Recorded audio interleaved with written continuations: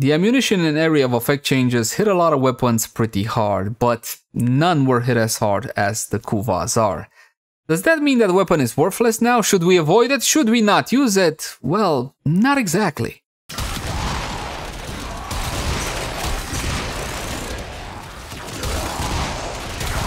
Another life support capsule is now available. Hey guys, welcome back as always. My name is Leyzar, and today we're going to be re-diving deeper into the Kuva Zarr. I'm going to have a new player introductory level setup, an endgame setup as well. That said, please keep in mind that my builds and guides usually take a more new player friendly approach. That's because I want anybody watching to understand how the weapon functions and how it should be built. So in case you're a vet and you already know most of this stuff, you can either skip ahead or have a bit of patience. And with that out of the way, let's jump into the Kuva Zarr. Let's begin by checking out how the weapon handles without any mods equipped. And for that, just a couple of our regular free shots. The Zarr, my friends, is a ship's cannon, plain and simple, but this one has two fire modes. In primary fire mode, this one launches, well, a ship's cannonball, because it's a ship's cannon. Not important. What is important upon contact, this one will explode in a massive 7-meter range, but that's not all. As you can see, it also is going to be spawning some little bomblets that will be flying off from the point of contact, which is why it's very important to know how to aim the Zarr. Aim at the enemy's feet. Try to get roughly a 30-degree angle so most of the bomblets get pushed kind of forward into your enemies and not all over the place. Yes, fantastic. Now, the bomblets have... yeah, you see what I mean? The bomblets have their own little explosion. Of course, they also have contact damage as well, so you have plenty of sources of potentially applying a proc to die targets. So, something like that. The secondary fire mode, nothing happens. You just hear a little cha-ching. You hear the ching. And now it's in barrage form. And in barrage form, this one is a hit scan shotgun. Now, of course, you might be wondering, hey man, what's with the fireworks? See that? Every time I fire my Zarr, like so, you get fireworks up in the air. And that's because of the skin I'm using right now on this one. If you're going to be taking off the skin, you will not be getting any additional fireworks. Now, the reload on the weapon is Strun style. So, cannonball by cannonball by cannonball. At times, the weapon gets bugged out and the Hydrate kind of holds it like this, or your Warframe kind of holds it like this in a semi-equipped position. If that happens, simply change to your secondary or your melee, or fall off a platform, or, you know, die, and you're gonna reset the weapon. So do bear that one in mind. That's pretty much it. Keep in mind that the secondary fire, the barrage, has a nasty spread, so this one is to be used up close and personal. Essentially, use your big old cannonball when you deal with a group of enemies, yes? And when you deal with something like an acolyte or something of the sort, ideally you switch the barrage and pepper them in the face. Yes, and that's pretty much it for the functionality of the Zarr. It has one major issue. Can you spot it? Can you see it? How about now? How about now? You see it now? Yeah, that's the issue. I am bone dry on ammo. How much ammo does this one have? 5 reserve, 5. No, see, this is the bug I was talking about. See? It's like, I'm not sure what to do now, mama. But if I change, there you go. Strun style of reload. And again, you get 5 in the magazine, 5 as a reserve, and this is all your ammo. You're going to be needing yourself some ammo mutation if you want to consistently use this weapon and not just like a burst and then switch to something else. But let's have a closer look at stats to see exactly what we're dealing with. Obviously, the Kuva weapons will depend on your progenitor. I still recommend you go with a toxin progenitor or a cold progenitor depending on your build. You'll see exactly why that is later. And if you still don't know how to valence fusion weapons together, so you get the most you can out of your Kuva weapons and your tenant weapons as well, link in the cards right now for like a 2-minute guide on that one. Mod capacity 76 out of 76. What the hell? Now, normally you get 30 out of 30. As soon as you get the weapon, you go into actions, you double that mod capacity using your Orking Catalyst, and this is the Valence Fusion, by the way.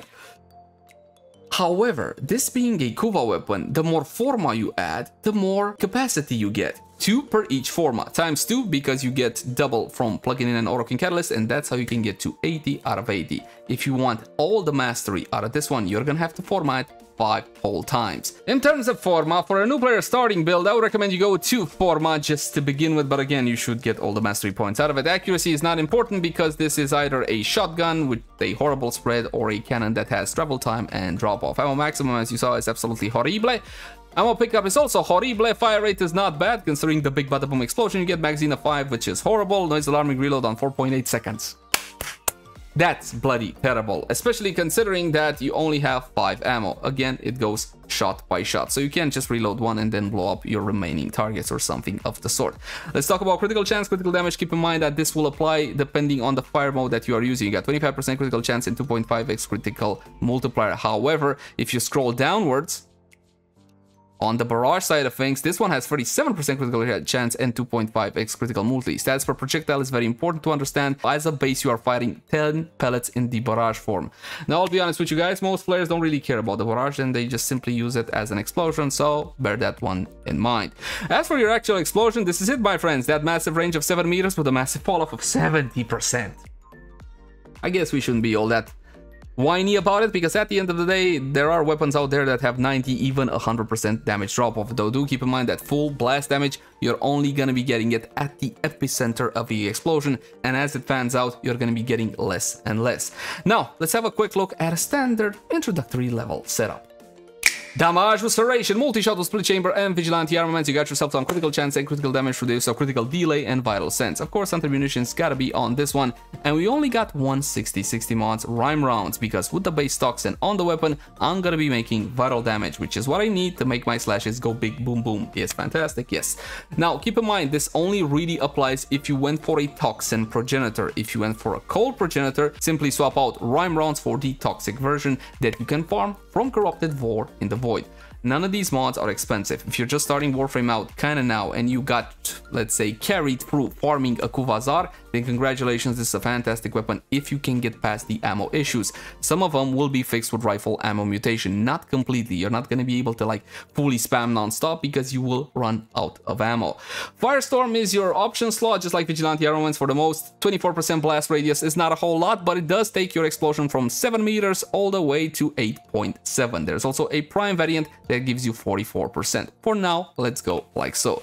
And I'm gonna show you what it can do versus level 120 Corrupted Heavy Goons without the Steel Path modifiers. Essentially, these targets are above sortie free, so I don't think an MR78 should be seeing higher than this. What I will do, however, considering the brand new Hydroid passive, I'm gonna have to equip a different Warframe, because if not, Hydroid will simply skew the test results. I only did this so I show you the fashion, the whole pirate thing. Yes, you guys love the pirate thing. We're gonna be going with Revenant and making sure that Revenant doesn't have corrosive projection. Arcane Tempo only applies to shotguns, so this should be fine. And kapow! Shoot your targets, again, aim for the feet like we talked about earlier. Revenant normally gets knocked back unless, of course, you use Mesmer Scan. After you use Mesmer Scan, obviously, it's not gonna be a concern anymore. So, using a Warframe that is immune to this kind of thing is definitely advantageous. As you can see, you get yourself procs on the target, you get yourself your slash, and you get yourself your vital. Keep in mind that the values of the slashes, of the procs, will be dependent on what caused that slash. Was it the big bada boom explosion, or was it one of the little bomblets? Take a look at that. And you can even hear the damage go off. Look at that. Beautiful, fantastic, very easily clearing what is high-level targets for a standard introductory level setup. You saw I also picked up the ammo there, the ammo mutation doing a little bit of work. This is not exactly ideal for carpet bombing, this is more ideal to shoot like this, right? So you get that extra damage from the little bomblets. Look at that. Beautiful, fantastic.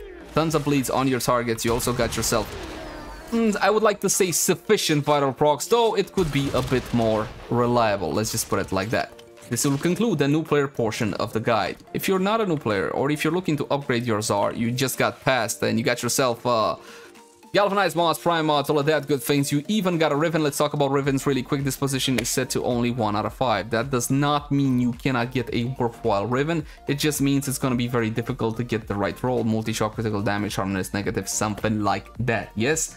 And it also means that it's going to be very expensive, because despite its low Riven disposition, Riven traders still charge a whole lot for these Rivens because they are desirable. In my opinion, the Kuva Zarr does not need a Riven. You will see it can perform no problem, even in the high levels. You're looking at something like this. You got yourself your Galvanized Chamber. You're not going to be using Galvanized Aptitude unless you want to exclusively use it in its barrage form. Yes? Galvanized Aptitude's damage benefit will not be applying to explosions, which is why we're not using it on this build. We also got Prime Firestorm, we got Prime Cryo Rounds, making vital on the weapon. We also got Prime Bane of the Something. I don't like these blasted mods, but on the Zarr, considering the mods that help you get the most out of the weapon, you should look towards a faction modifier. Sadly, we're going to be using Bane of the Corrupted because we are shooting the corrupted. We also got amalgam serration. You can go for the normal one if you want to. It doesn't really matter all that much. That 10%, it's not gonna make a difference, but I do enjoy the 25% extra sprint speed. This is your option. And primary merciless.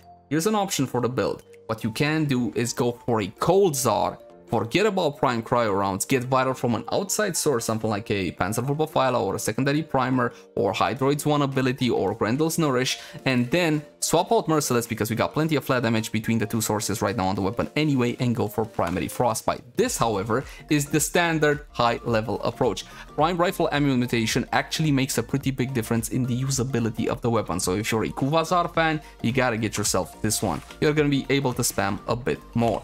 We're not going to be shooting the exact same targets. We're going to pump up the level to 165 because it's more appropriate, and we're also going to be enabling the steel path modifiers. Keep in mind that this being a galvanized setup, we're going to have to get a couple of kills, yes? But even so, I mean, the weapon breaks house. We also got, what is that, 5 stacks and 5 stacks. Look at that. Beautiful, fantastic, and these are some heavy-duty targets. A single shot from the Zarr now will be one-shotting the targets that we were playing around earlier, but for these guys, that's a shot. Let's see what we get out of it. Plenty, plenty, plenty. One shot, baby. One shots galore. Out of the, what was it? 8 targets here. 7 were absolutely annihilated from a single shot out of the Zarr. What's my problem right now? Ammo, friends. That's my usual problem. However, in actual missions, when you get a decent density or a good density, something like a survival, that ammo with the prime rifle mutation will no longer be a concern. So let's head on over to the path of steel. All systems shut down. Here we go. Welcome to the void, my friends. Steel path against the corrupted. We're gonna destroy absolutely everything, and I'm gonna try not to be super conservative about my ammo because I know a lot of you guys' main concern is, dude, how's the ammo? Tell me about the ammo. Can I still spam like I used to? Frick no, you can't spam like you used to. But as you can see, you can still spam good enough. Level 120, corrupted, steel path. So essentially these are not some pushover targets, though granted only the corrupted heavy goons are harder to kill when it comes to targets such as this. And this is how I play. Reminiscent of old school Zarr, yes, and my ammo is still okay-ish. Look at that, a single shot absolutely annihilating whatever stands before you. But I should be telling you about my Warframe buffs. I am using Arcane Avenger right now on Revenant, and my little Sentinel also has the Vigilante mod, so I get extra crit. Yes, fantastic. Outside of that, well, nothing. Really nothing. Now, of course, you might be curious. Hold on, shouldn't I be using Carrier with ammo case considering the severe ammo issues that the Zarr has? Well, if you had a look at my Brahma guide, I went into detail how ammo case actually overwrites your Excella slot in terms of ammo regeneration mods. As for the Kuva Zarr and its performance, I don't know, guys. I mean, I'm still spamming quite nicely. I have no issue whatsoever. I'm killing everything that stands before me.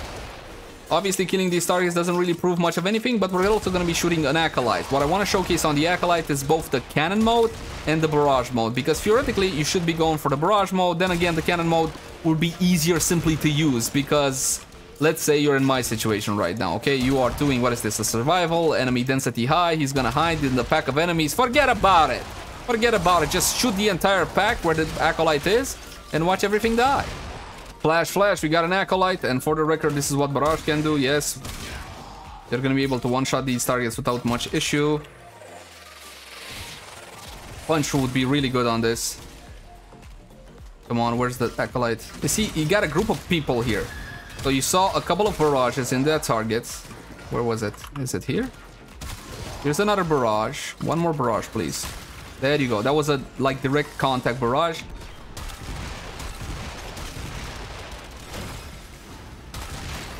That's it. We're gonna test one more Acolyte. There we go, finally a flash. And we're just gonna bomb this guy to the face, okay? No more fancy tricks, no more changing to any fire mode. We're just gonna bomb this guy to the face, and that's it. See how that one works. Spawn, puppy. There it is. There it is. That's better. There you go. Just use that. As simple as. And speaking about simple as, that kind of wraps up the guide for the Kuva Zarr. Time to draw some conclusions. Is the Kuva Zarr irrelevant now? Absolutely not. It's still a fantastic area of effect weapon in Warframe, and you can blow up your targets quite easily. It's quite fun and enjoyable, as you can see. Careful how much you spam, however. While you still can spam to your heart's content, you can't just mindlessly do it anymore.